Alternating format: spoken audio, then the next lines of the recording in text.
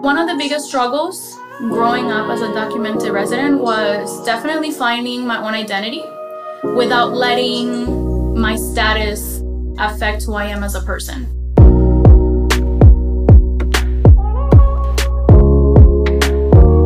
My name is Daniela and I work at Sephora. I am the senior artist, so I get to inspire and elevate others' craft.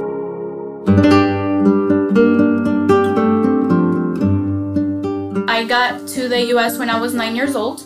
My mom wanted to come here to give us a better life. I remember her always working very hard to give us everything that we needed and what we wanted. Obviously, as a single mom coming in here and starting brand new, it's very hard. It's something that I know that it was not easy for her. So when we first moved here, we went to school, pretty much everything normal. I think that I started seeing the effects of being a undocumented resident when I got to my teenage years.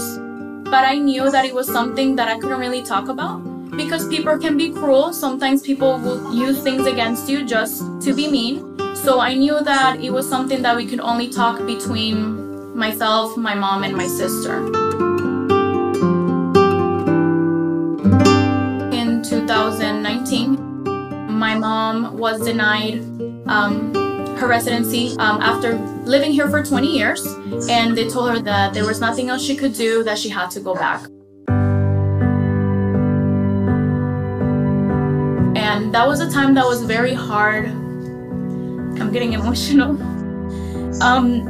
It was a time that was very hard for me and my sister because, like I said, me and my mom and my sister were everywhere together. She was my best friend.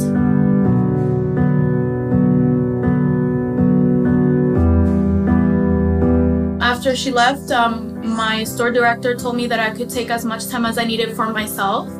And then when I went back to work, I can say that my Sephora family played a huge part. My store director was amazing. She was very, very supportive and very caring about the whole situation. And I think that being at work and seeing how much support I was getting, not only from my family, but from my Sephora family, it made me feel at ease and it made me feel like I wasn't alone. And because that's how I was feeling. I was feeling like I had lost part of myself when she left. I try to talk to my mom every single day. I try to make it feel like she never left. Transitioning to a completely different culture all over again, it's been hard for her.